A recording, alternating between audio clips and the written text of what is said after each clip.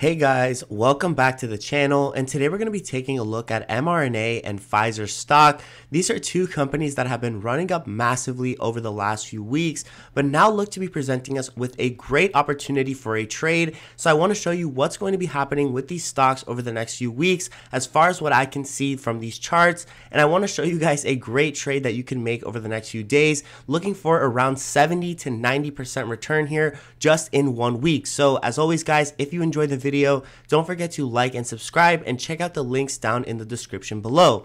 So guys, mRNA here has been selling off pretty massively over the last few days, but now we're seeing them catch a nice break here, looking like they can be supported at 139. Now, as you can see, we are pretty red over here in the pre-market, but we look to be leaving a wick here in pre-market, so that could be a good sign of what's going to be happening during the day here, which the market will be opening in around 5 minutes. Now, the highs that we've seen on this company are at around 170, and I don't think we will be retesting those highs anytime soon, but at the very least I think we can get a bounce here over the next few days. As you can see, this is an area of consolidation for the stock, and now that we're seeing these levels, I think the stock might consolidate over the next few days before making another move. So this could be a great opportunity to catch a bounce. Now, ultimately, the 200 EMA is holding this stock up right now, but if the stock does come below the 200 EMA, I'm going to be entering more puts than the ones I have already. I didn't mention this stock on the Discord because it's been moving already massively,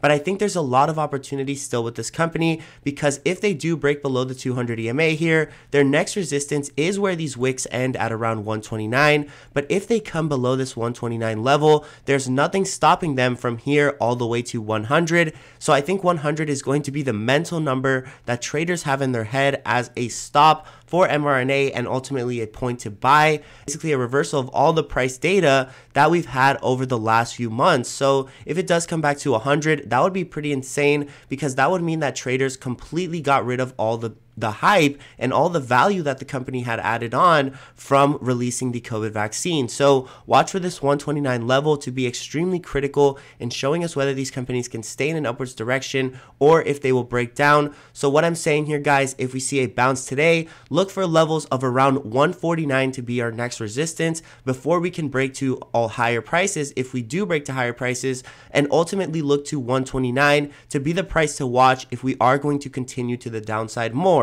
So now if we take a look at Pfizer here, you can see that they are pretty much the same way, but a lot more sold off, and they are very close to their resistance price here, or sorry, support price here at around $37. Now I think they can sell off further than $37, and I'm looking to make a pretty good trade here around 35, which is where I see a lot of times where the stock reversed prices here over the last few days. So those are just 4 times the ones I just pointed out, and you can see that the stock has bounced pretty well at that price. So I'm hoping that buyers can step in, and that's ultimately where I'll be creating a new share position on Pfizer. I don't really like them that much for options because they aren't traditionally a big mover, and you can see that their price action, it hasn't been that massive even with the coronavirus news. They're only up around $10, and compared to Myrna is up around $100. So that's absolutely a massive difference, and that's why I prefer Myrna for a trade here, and why I think that they can still have more selling even though they are worth a lot more.